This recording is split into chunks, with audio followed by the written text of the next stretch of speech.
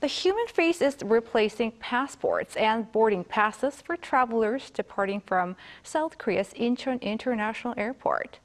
Our Lee Soo-jin went there to test out the airport's new facial recognition system. Passengers at Incheon International Airport are facing new technology. The new SmartPass service at the country's largest airport streamlines the passenger identification process by using facial recognition technology. Passengers no longer need to take out their passports and boarding passes at departure halls and boarding gates. All they need is their face. Both foreign and South Korean nationals aged 7 and above can register for the new service with 2 ways to opt in. One way is by downloading the SmartPass mobile app and registering by scanning your passport and face. While airports in other countries have already implemented similar facial recognition systems, the one at Incheon Airport is the only one where users can register on mobile apps. Passengers can also register on site at self-check-in kiosks.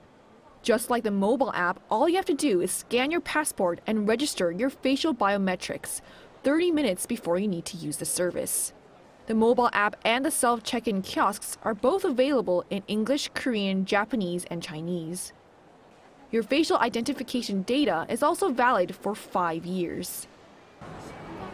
And now you can simply walk up to the camera and go through right away without needing to show anyone your passport or your boarding pass. So far, people from 46 different countries have registered, according to an airport official.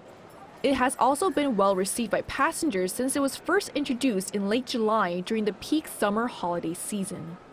And you don't need a lot of people manning it, and it's all very automated. You just check in and then you're kind of done. Before we used to wait a long time, but the identification process is a lot more convenient and faster, which is why I decided to sign up for this service. Incheon Airport officials say that it'll also enhance security as human biometrics are impossible to duplicate. And it's being done without compromising passengers' privacy. We regularly delete private passenger information according to related laws.